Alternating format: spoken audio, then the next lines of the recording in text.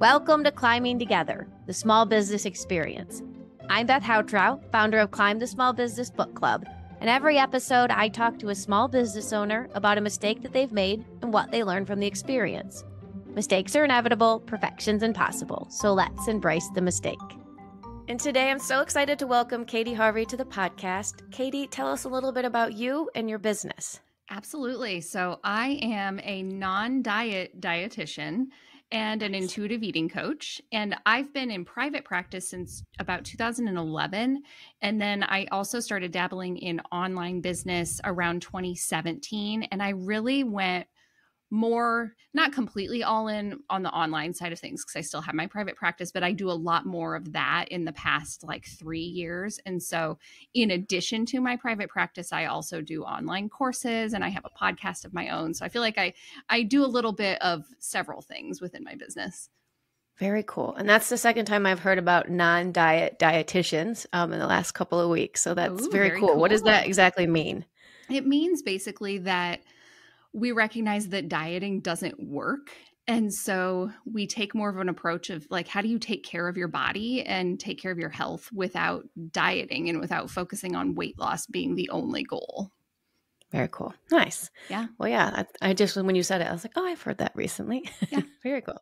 All right. So we are here to talk about mistakes. So talk to me about a mistake that you've made along the way as you were growing your business.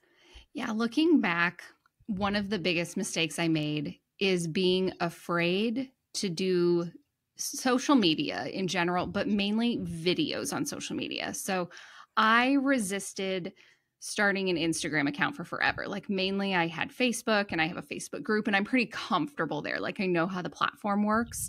But for a very long time, I resisted doing anything else. And when I finally got on Instagram, I took forever to actually start doing the reels, because eventually it became that like the videos were the thing to do.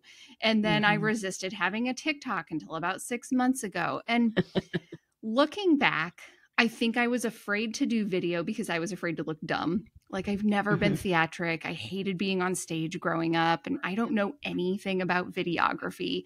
And so it seemed like that's not for me. And I think there's also kind of an interesting element to it as well, that in the industry I work, there's a lot of judgment about bodies, and that's a lot of what I talk about. And so it also felt weird to me that I was insecure in my own way about being seen. And it wasn't necessarily about body shame. It was more about like looking silly and all of that. Right.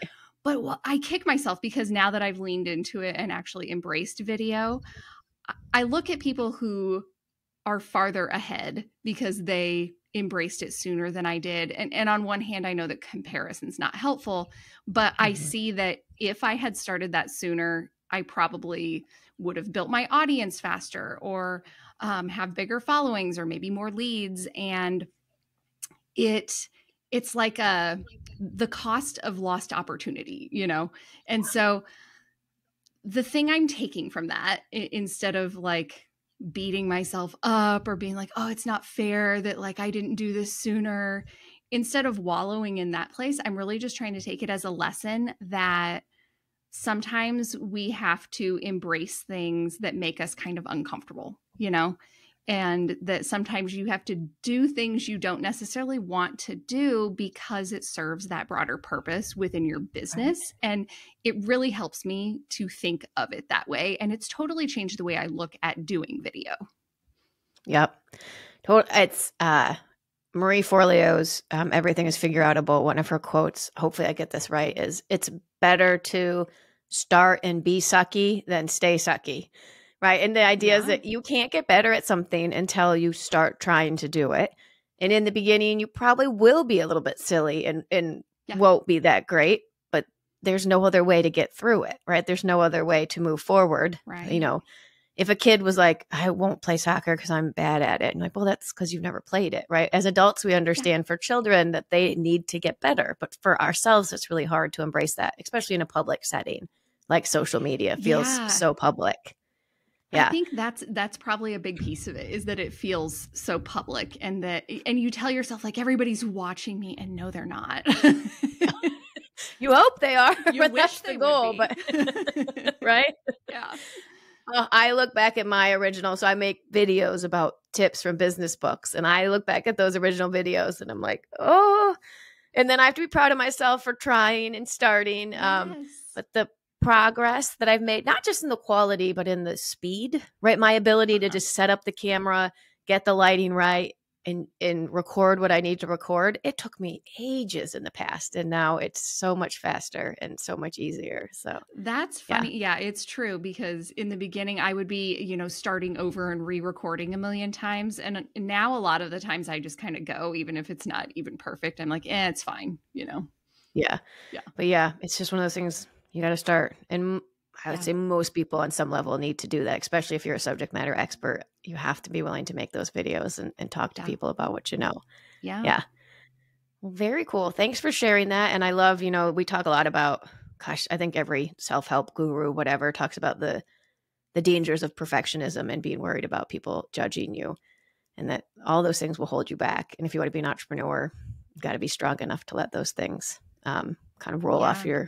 your shoulders if you can. And Yeah. you kind of just have to be willing to try. And I love that you brought up that book from Marie Forleo, because just the title of that book, I sometimes remind myself of that no matter Yeah. how little I know about something, whether it's video or course platforms or whatever it might be, email marketing, it's all figure outable. And Totally. when you kind of Yeah. embrace that, it's sort of empowering. Like, yeah, I can figure this out. Yep. It might take me Totally. a while. I might need to hire a little bit of help or take a course on it, but I can figure this out. Well, and I love that you said take a course or hire help or talk to friends. We're reading this month, we're reading Who Not How, which is all about this idea that when you're trying to figure something out, the first thing you should do is figure out who might know the answer to it. Who can I lean on to like accelerate that learning process? And so everything is figure outable, especially if you're willing to ask other people, right, and get advice and all of those kind of things. That Yeah. is a great point because, yeah, we can kind of flounder through trying to DIY it with a lot of things, pretty much anything, or we can accelerate our progress by like working with somebody who knows what they're doing. So, Yeah.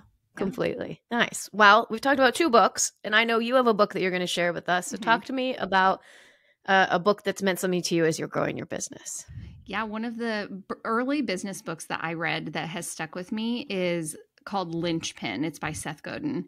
And he's one of my favorite business authors just in general. I've read a lot of his books, and Lynchpin, what stuck with me from that is the idea of making yourself like indispensable or memorable, like being so valuable and giving people like serving them so well that they want to keep working with you.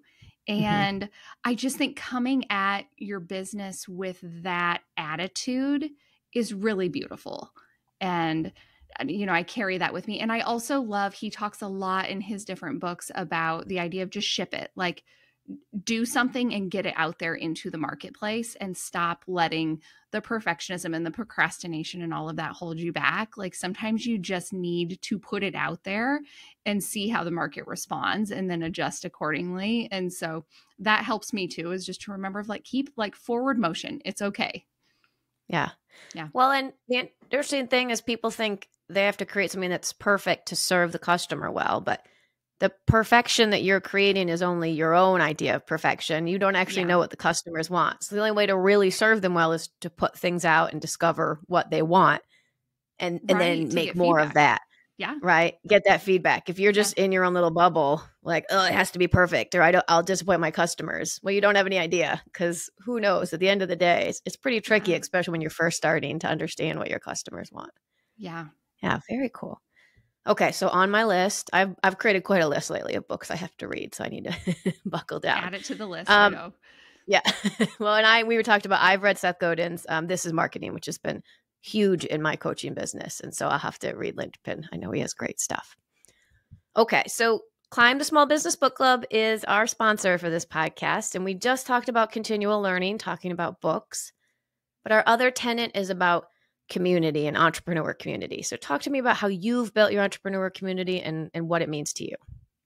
I really do think it's everything because entrepreneurship can be so lonely and you don't know what you don't know.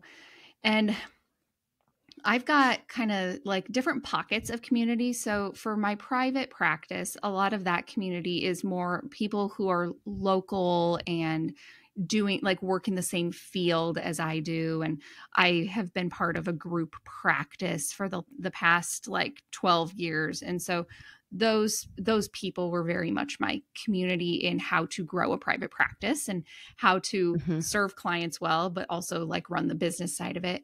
But then the more I've grown in the online space, more of my community has become virtual and spaces, whether it be Facebook groups or I'm a member of a couple of membership programs. And that's been a great place for community because you get people with so many different perspectives and expertise. And I've even formed, like we call ourselves an accountability pod of Mhm. a handful of other women that we meet every other week just to talk about what are we working on in our businesses and what feedback or support might we need from each other. And I don't know what I would do without those pieces of support because I would just Yeah, be, out there kind of floundering on my own.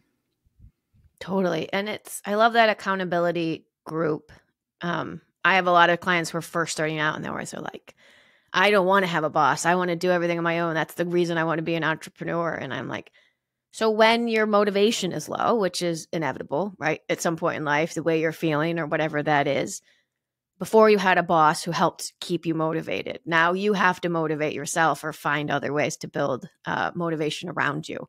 And so I love that accountability group because not only does it motivate you when you're tired to keep going, but also to work on the things you know are most important that maybe you're avoiding. That's what I do with my accountability partners is I talk to them about the thing I don't want to do the most that needs to be done so badly so they can push me to get that done. Because it's not just Yeah. about working. I could work plenty. It's about working on the things On I the don't right want to things. do. Yeah.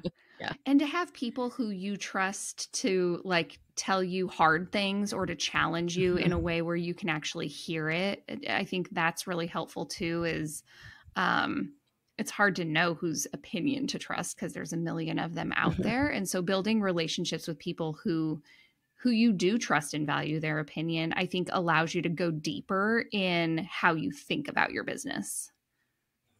Absolutely. Yeah, I love all of that. And I'm so glad that you've built that community and you're sharing it with our group because I like you said, it can be so lonely. I think so many entrepreneurs try to do it alone, especially people like your online business, people who are sitting at home, working from home, right? They don't necessarily, they've watched some training class on YouTube or whatever that is, and they've decided they're going to run their business. And they forget that there's this whole world out there of other people doing similar work who can help support and move them forward. So Yeah, absolutely. very cool. Nice. Well, Katy, that's our podcast for today. Thanks so much for joining me. Yeah, I love it. And I love how these are just like kind of short and sweet conversations, but it's like just these little like nuggets of wisdom that you share. I love your podcast. It's awesome. Thank you so much. Yeah, Yeah, I want it to be something people can digest and take forward in their business. So I really appreciate totally. that. Yeah. This podcast is brought to you by Climb the Small Business Book Club, where entrepreneurs go to learn, discuss, apply, and grow. If you enjoyed the episode, be sure to subscribe at Apple, Spotify, or Google Podcasts, or follow us on Instagram at Climb Book Club. And always remember, mistakes are inevitable, perfection's impossible. So let's embrace the mistake.